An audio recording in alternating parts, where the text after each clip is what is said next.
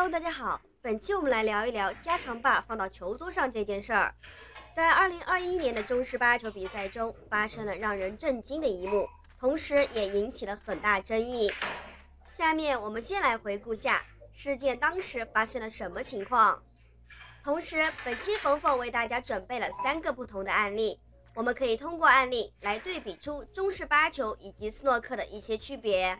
这是2021年中式台球大师赛，杨帆对阵于海涛。此时杨帆暂时2比4落后。杨帆把加长把放在球桌上击球，裁判此时并没有提醒杨帆将加长把拿走。在击球完毕后，虽然加长把没有碰到任何球，但裁判还是对杨帆判罚了犯规。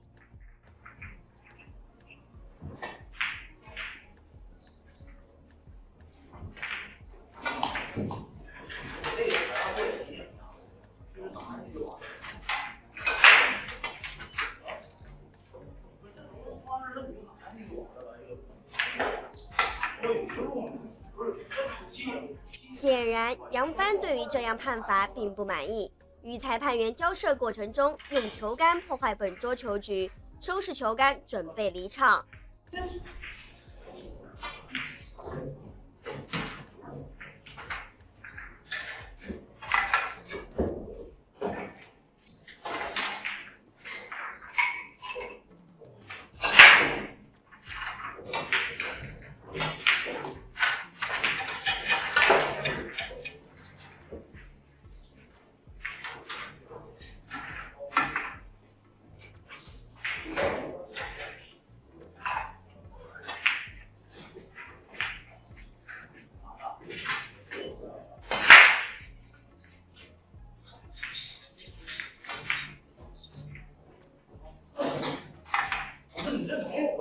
上面怎么还有这个规则？我都没听说，我在哪里来着？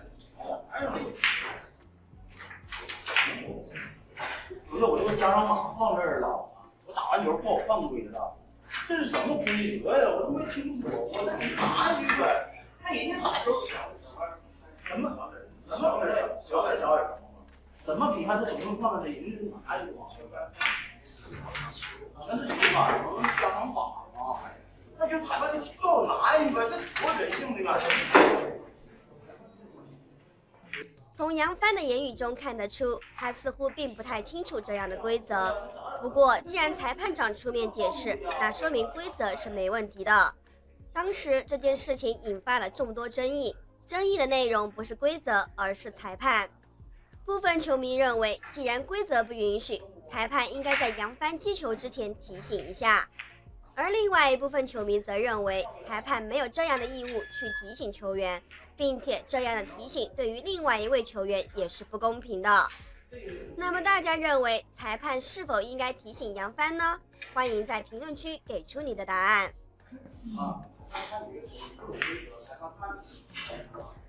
这是什么规则？什么规则？你放置球杆在台面上，击球的时候放置其他东西在台面上就是犯规的。你不懂是你不懂的问题。知道吗？你不懂玩儿，我没有不懂就气难吗？真没有想法。我们说这个东西怎么放规？你放在台面上打就是放规。你放其他东西在台面上，你在进球的时候就是放规。你要是放在最上面都不犯规，但是你放在台面上是犯规。裁判你想看你吗？裁判看你。虽然在裁判长出面做了解释，但最后杨帆还是选择了弃赛，并在离开的时候还顺便把隔壁桌的白球也给扔了，这小脾气是挺大的。对，给他瞎折腾，那不能，因为你这么大型了。最终经过调解，杨帆这个事件还是得到了圆满解决。下面我们来看一下斯诺克赛场上如果出现类似的情况会怎么办。这是2011年的斯诺克世锦赛半决赛，威廉姆斯对阵希金斯。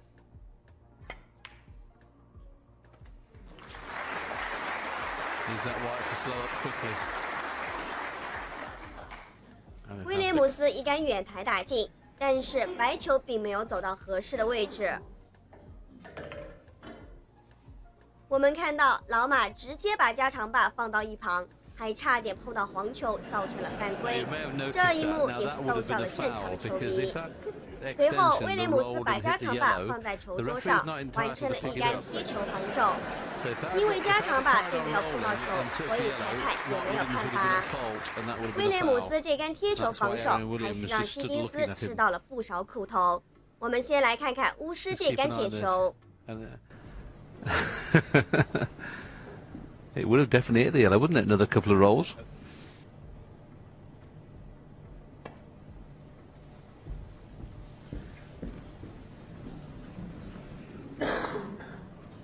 Foul and a miss. Mark Williams 4.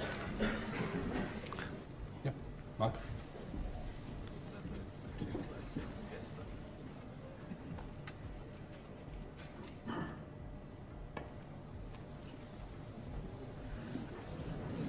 Well, that's a long way short. Foul and a miss. Mark Williams 4.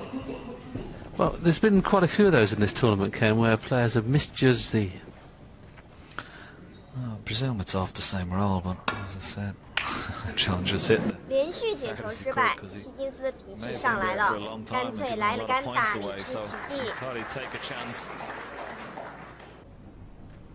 下面我们再来看一下第3个案例，案例中的主角同样也是威廉姆斯。That wasn't Stephen's fault. Stephen Hendry. That was a horrible contact, a bad kick. But the only good news for Stephen is it threw the white offline, and just watch this. Look at that, jumped off the spot, but it's perfectly safe. Very annoying when that happens. 亨德里黑球没有打进，并且还形成了贴球，这杆给威廉姆斯造成了一个不小的麻烦。我们来看看马叔会怎么办。He was pretty impressive early on in this match, Dennis, when he led 4-1. I thought he was really good in amongst the balls. Still not quite as prolific with his long play as he used to be, but he looked quite comfortable in amongst them. But he just lost his way at 4-2 yesterday. Mr. Silly Red in the centre pocket that he knew himself he should have made, and it sort of changed the game round again. So he's got to reimpose himself this evening. Well, this is awkward. It's going to need the spider, I think. And there'll be a spectator watching here this evening who normally comes up, John. 威廉姆斯选择了高架杆，于是把加长把放到球桌一旁。 Sponsored Mark Davis. Won't be here this year. He's in hospital, Mick, and he'll be watching. And he's pretty poorly, but keep your chin up and keep battling away, Mick. And we'll see you soon. Watch that. Pick that up. 偏偏在这时，白球防守的时候碰到了加长把，改变了线路。 Well, I've never seen that before. 裁判随即判罚了犯规。我们看到，在马叔把加长把摆放在一旁时，斯诺克的裁判同样没有提醒。而当加长把改变了白球线路时，裁判随即做出了犯规处罚。 Just clipped the end of his cue extension, obviously a foul, and he's got to go back into bat. I've never seen that before in my life. 显然，在斯诺克与中式8球的规则中，还是有一些细微的区别。好了，本期视频就到这里，我是看台球的冯冯，各位小伙伴记得点赞关注哦。